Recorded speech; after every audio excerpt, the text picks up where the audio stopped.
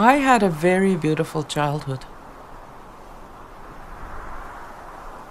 I used to walk up a trail that was, oh goodness, maybe 3 kilometers long.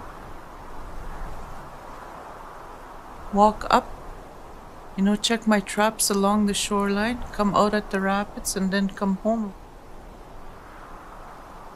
That's what I did as a kid. We were safe out there. We're not safe here in town, but we're safe out there in the bush.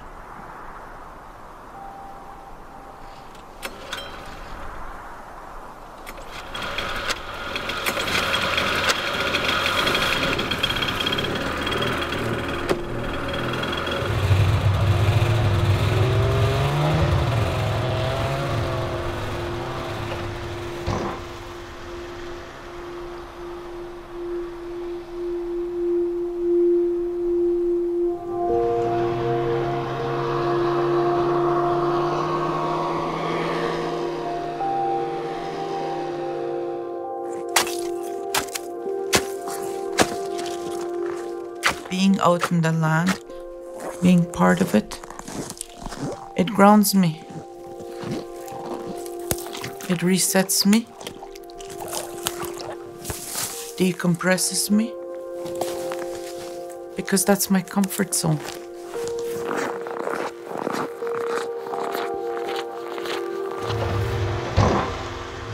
The Ojibwe people were traditionally hunters and gatherers.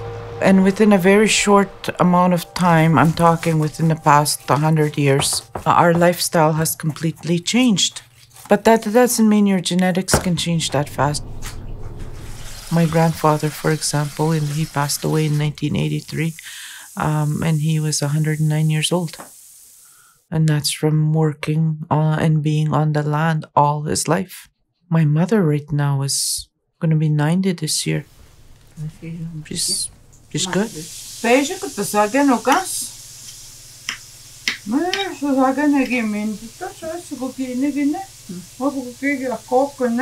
still does her own wood. That's what eating traditional food does for us. Yeah.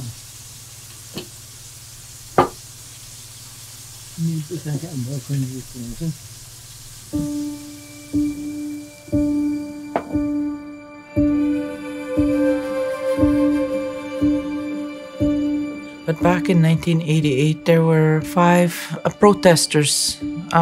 They stopped eating because of the horrible health conditions in Northwestern Ontario at the time.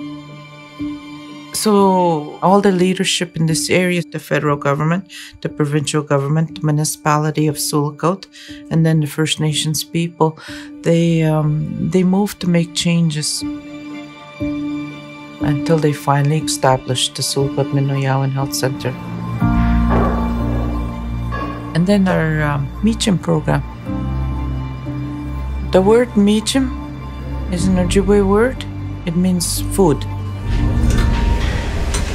The program was developed so we can serve uninspected wild meat and game to patients who want a Miichim meal, which it's very, very unique because it's very heavily regulated. When the program started, a bunch of kokums, grandmothers, from the northern communities were brought down, and they developed this kokums cookbook. There's no preservatives, there's no additives, sugar, or anything like that that's harmful to us. We're able to serve moose, caribou, deer, beaver, partridge, rabbits, wild rice, blueberries, whatever we can get. And all of that is donated. The majority of our patients come from one of the northern communities. They need care that's based on empathy, that's based on understanding. It's because for too long we've been without, and it's a welcome change.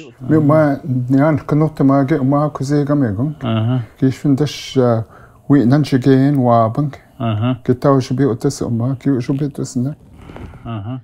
you know, when you look at holistic care, so if you're sick physically, you're sick spiritually as well.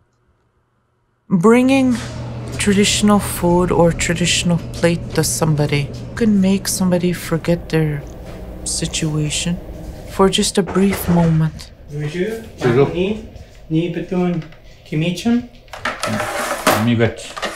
And a lot of people in this world, they eat to make themselves happy. Well, in this case, they're eating something that's culturally normal for them. It makes them happy.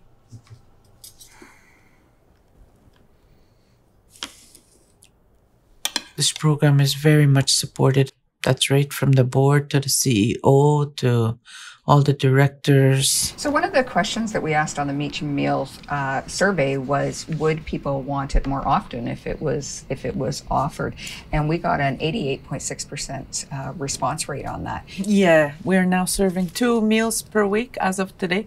That's awesome. That's really good. Everybody has to be committed along the way. And they all have to work together because it's not a one-person job. It takes a whole team. It takes a whole hospital to do this.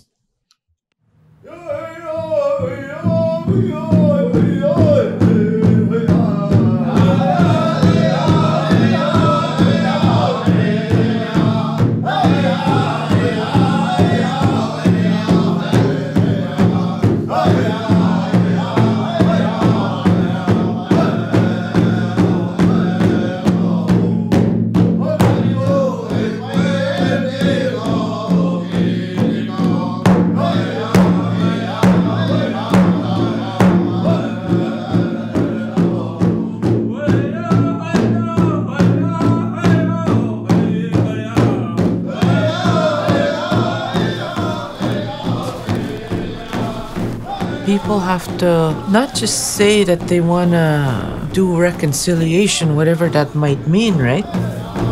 They actually have to do it.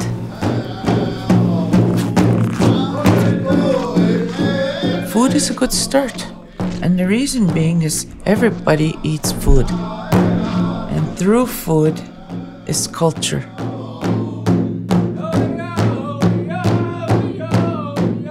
There's different cultures in this world. They should be allowed to eat their own food, especially when they're vulnerable.